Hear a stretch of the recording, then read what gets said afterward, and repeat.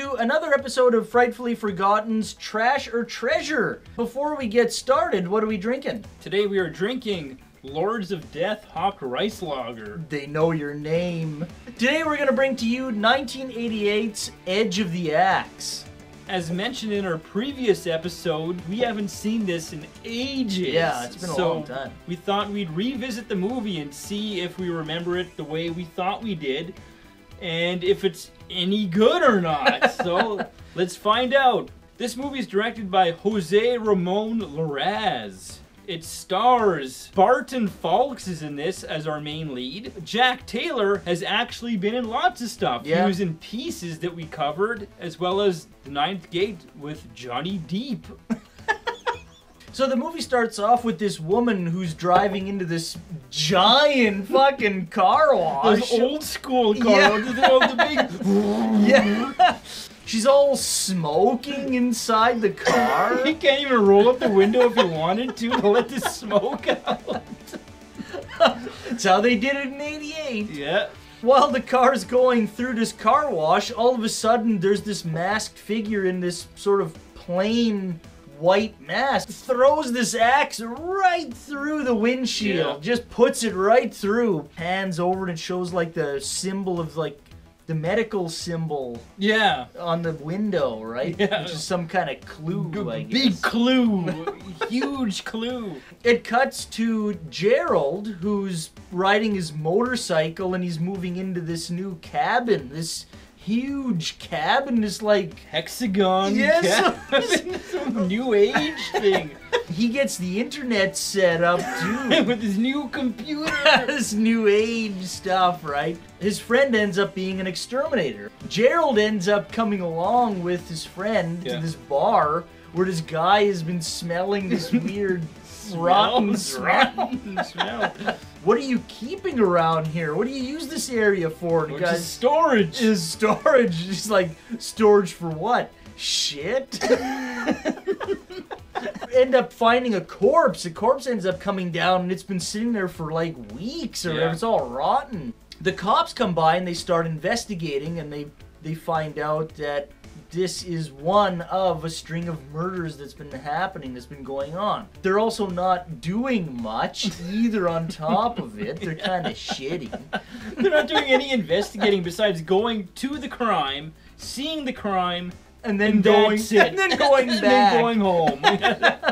So Gerald and his buddy, they go to the bar, and she all brings out like beers for them in the glass. Yeah, like while they're sitting in the car. Like, what the hell kind of bar is this? I don't know, but I want to go there drinking in the car.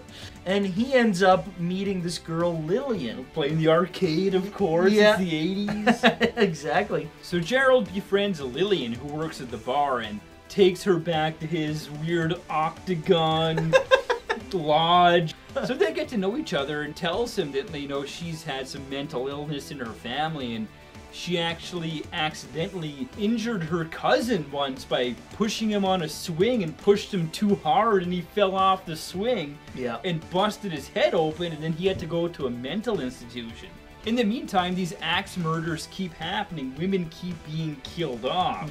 Lillian is on Gerald's computer. She suspects something, right? And she's kind of looking in and she sees a list of all these people on his computer, and they're the people who have been murdered.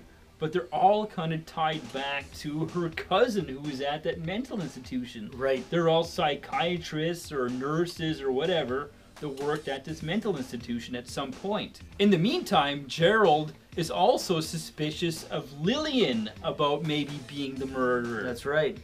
And that's where we're going to end the plot. Now let's figure out if it's trash or treasure. All right, let's start with the trash. Top of the list, acting.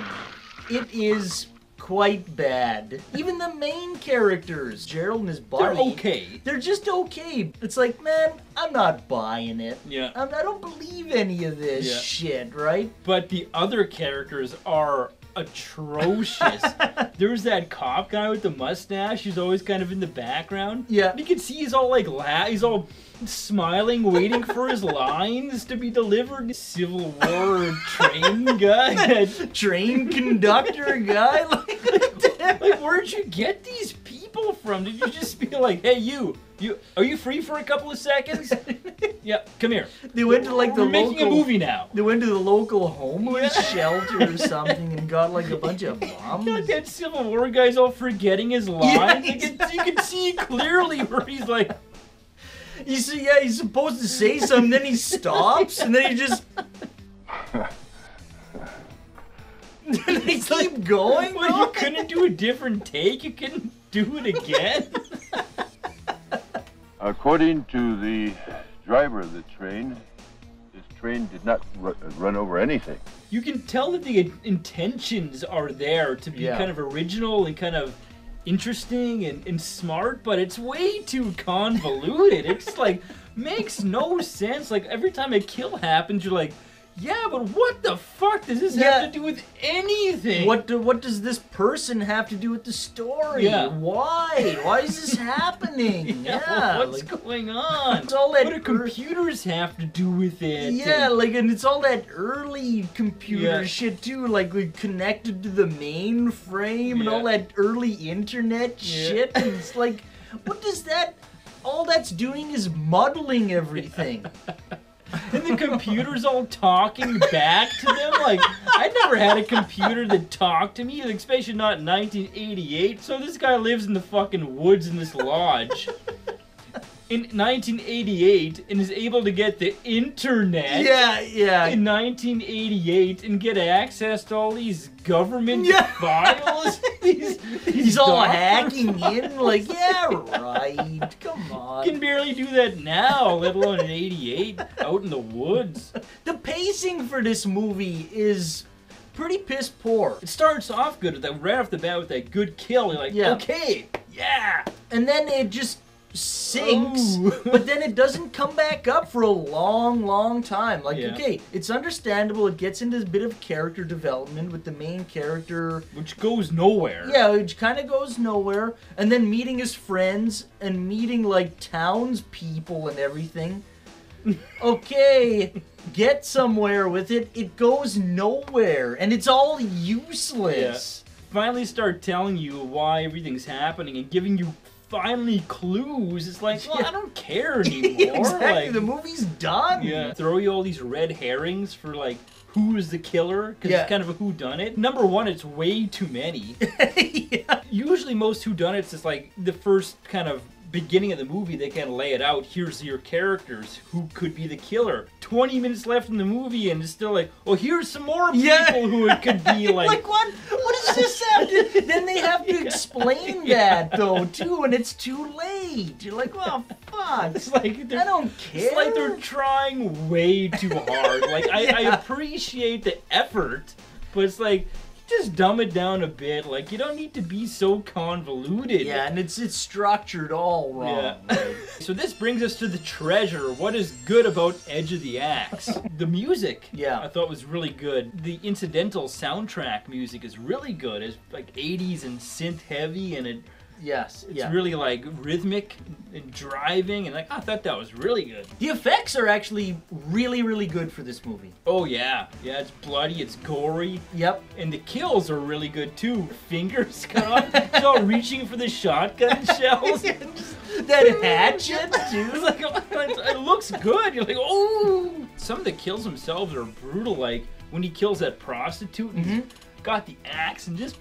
He's fucking giving her too. And it there's no cutting away. It just shows it. Yeah. And it's like, whoa. The killer is actually kind of cool in this movie. His look is good. Like, even though it's kind of like a Michael Myers ripoff, but sort of. You can't, it's a white mask. You can't call every white mask a Michael Myers ripoff because there's so many white masks. It's actually a more featureless than the one in Halloween 4. That's even a little more scary. It's got no mouth. It's got nothing except eye holes. Yeah. And so that's actually really creepy. And wearing that kind of raincoat thing. Sometimes the hood on, sometimes the hood off. Right, and like the mask is such a contrast to like the background usually. The settings and the lighting in this movie is actually really good. It's like a good looking movie. Yeah. You can tell it's kind of inspired by the whole Italian giallo style. We first watched this on VHS and it kind of like It's a little dull. It's grainy and dull, but when you watch like the actual like Blu-ray proper transfer from the original negative, it looks fucking great. I think it's a really good looking movie. The kills, like the chase scenes when he kills that prostitute outside the bar. Yeah, yeah. Like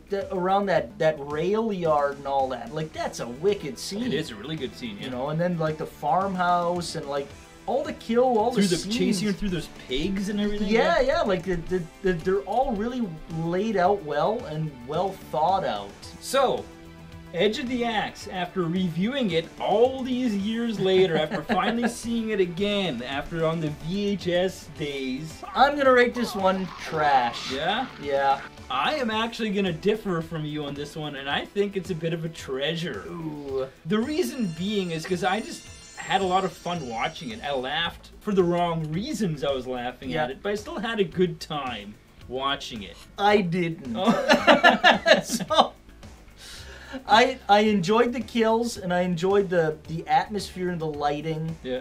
But the acting and the dialogue is what put it over the top for me. Probably something I'd watch again just for shits. Yeah. See, I probably wouldn't. Okay. Well, there you go. So there you go. We actually disagree on this one, which is fine. That's what it's all about. But until next time, keep drinking.